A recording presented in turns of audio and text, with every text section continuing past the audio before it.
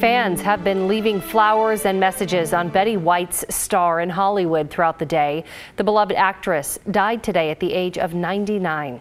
Did you know that White once hosted Portland's Grand Floral Parade? Well, we dug through the KGW archive to find these photos of her. This was back in 1973. She sat alongside KGW anchor Richard Ross to describe all the colorful floats as they passed by.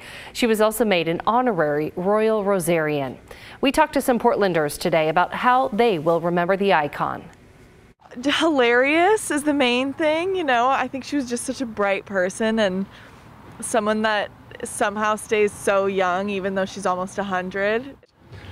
If anybody could live like she lived, it's really the saddest day for all of us right now because she was such an incredible person. I think the longevity of her career is really impressive, and just the fact that she was able to do so well so late in her life is just fantastic. She's an icon, a legend. She's everyone's mother, and everyone loves her, and it's a sad day. White holds a Guinness World Record for the longest TV career for a female entertainer. In her last interview with People magazine this year, she said having a sense of humor is the key to a long and happy life. She will surely be missed.